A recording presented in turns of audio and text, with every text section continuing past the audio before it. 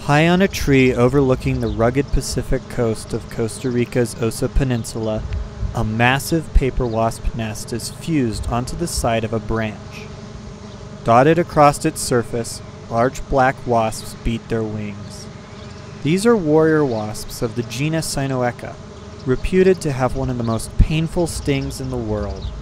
They are famous for a drumming sound they can make by scraping the inside of their nest to frighten away attackers, which gives them their common name. Fortunately, high up this tree they are unlikely to be disturbed and won't have to resort to going on the offensive. These Hymenoptera, along with other wasps, ants, and bees, all belong to the order Hymenoptera in the derived clade of Aculeata, which is the only group that possesses a venomous sting. The sting, which is very long and visible on this velvet ant, is a modified ovipositor. No longer used as a tube to lay eggs inside a piece of wood or a caterpillar, it is now used to deliver venom exclusively. There are actually a few wasps outside Aculeata that have dual-purpose ovipositors that can sting and lay eggs. However, they are far less efficient at delivering venom and less painful than true Aculeata stings. With the stings being derived from the ovipositor of female wasps, no male bees, wasps, or ants can sting and are thus harmless. Having lost the ability to use the ovipositor as an egg-laying tube, stinging parasitoids like tarantula hawks and velvet ants lay eggs out of a different opening near the base of the sting onto their victims. With this modified piece of anatomy, a tarantula hawk can utilize her sting to paralyze a large spider, allowing her to give her larvae fresh meat, but also control where the spider is. With the spider unable to move, the wasp is able to stash the spider in a burrow, hiding it away from predators and thieves.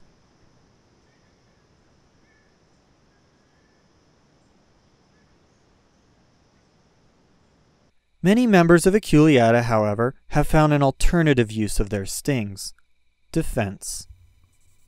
The sting allows the delivery of venom through the soft skin of vertebrates, causing pain in the would-be attacker and hopefully driving it away. This potential for pain has caught the imagination of the public, most famously in something called the Schmidt Insect Sting Pain Index, and more recently on YouTube, where these stings are sometimes taken intentionally for a video. Personally, I have taken a few stings, both on and off camera, in getting up close to these animals with a macro lens. These include the quick burst of pain from an angry army ant that fades in minutes, to the slow-burning harvester ant, which hurts for a few hours and remains tender for a couple days. So what is the Schmidt Insect Sting Pain Index? Entomologist Dr. Justin Schmidt became interested in studying the defensive properties of insect stings and initially used this index when writing a paper comparing hemolytic activity and LD50 of different Aculeata. Hemolytic activity has to do with the destruction of red blood cells, and LD50 is the amount of toxin required to kill half of a given test population. He then developed an index to contextualize these numbers within the framework of pain. The index goes from 0 to 4. 0 is imperceptible. 1 is just a prick and doesn't hurt that much, quickly fading in minutes like the sting of the army ant. 2 is the pain of a honeybee sting, which is the baseline for the rest of the index. 3 is more painful, combining intensity with duration of effect, such as the stings from larger velvet ants and harvester ants. And 4 are the most painful, including the stings of creatures like the tarantula hawk, bullet ant, and warrior wasp. These numbers have to be taken with a grain of salt, as perception of pain is subjective and based on a limited data set, sometimes only a single sting. Since pain from stings can vary based on how much venom was injected and where it was injected, in his actual index, Dr. Schmidt gives stings a range. For example, honeybee sting pain can range between a 0 and a 3 in his opinion. In the first use of the index, Schmidt's analysis found that all three variables were unrelated. Higher hemolytic activity did not mean the venom was more toxic or more painful. For example, harvester ants are more toxic and have higher hemolytic activity than bullet ants, but cause less pain. These non-correlated factors indicate that molecules that are actually toxic and those that cause the pain can be different. There is an exception to this lack of correlation between pain and potency. When looking at the sociality of these species, a pattern begins to emerge. In Aculeata, eusociality has arisen independently many times. Forming a colony has many advantages in the way of collecting more resources for increased reproductive output, but this concentration of insects offers a tempting food source for predators. Since the chemicals that cause pain can be different from those that cause damage, an insect can have a quite painful venom that is harmless, a bluff that a smart predator can call, taking the pain to get easy food, and when the pain subsides, there are no lasting effects. This pressures social insects to have toxins that are more toxic to back up the pain and make predators think twice about tangling with the colony. Dr. Schmidt found a strong correlation between the overall weight of a colony and the toxicity of the venom, along with the toxicity strongly correlated with the pain index, meaning Aculeata that form large colonies have individuals that have both more toxic and more painful stings. However, it has to be stated due to their small size, insect venom is really not going to kill a large predator. The point is to teach a lesson to not mess with them.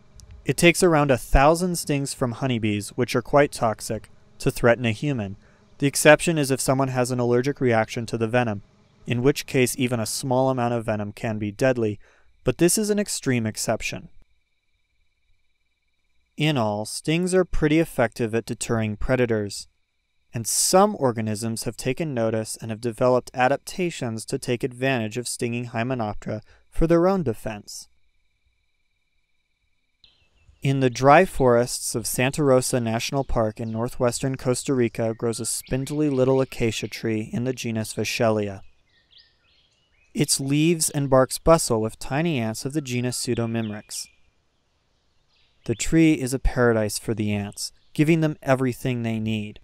The tree's swollen thorns are hollow and where the ants nest.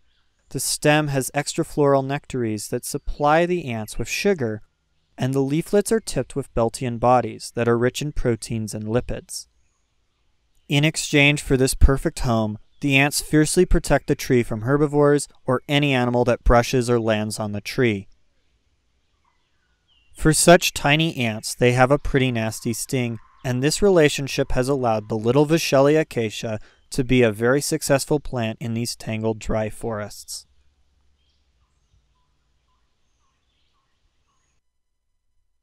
Other organisms take advantage of the signals these insects use to warn potential predators about their painful stings.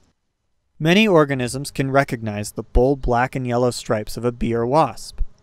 This pattern is aposematic, which means it warns predators that attacking the organism is a bad idea and will have consequences. This signal has been hijacked and copied by this soldier fly, which is completely harmless. However, its disguise was so good, I first thought it was a tiny wasp until I got a good look at its distinctively fly mouthparts. This is an ant. This is not an ant. It's a jumping spider. Looking closely, it has 8 eyes and 8 legs, with its second pair of legs being thin, and when on the move it holds them like ant antennae. The cephalothorax is also restricted to give the appearance of a separation between a head and thorax, and the abdomen is attached to a restricted waist to complete the look of this ant mimic. This spider from a different family also tries its best to mimic an ant. In the cloud forests of Costa Rica, this tiger beetle mimics the spot patterns of velvet ants found in the region.